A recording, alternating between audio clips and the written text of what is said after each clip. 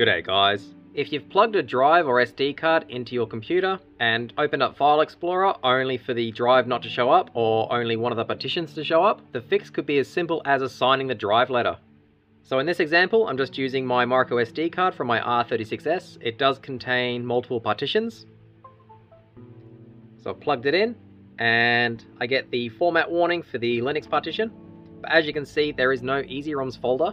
It should be showing up, but it isn't. So super easy fix, just right click on the start menu and open up disk management. Be very careful in this utility as you can permanently wipe your drives if you're not careful. So we want to scroll down on the bottom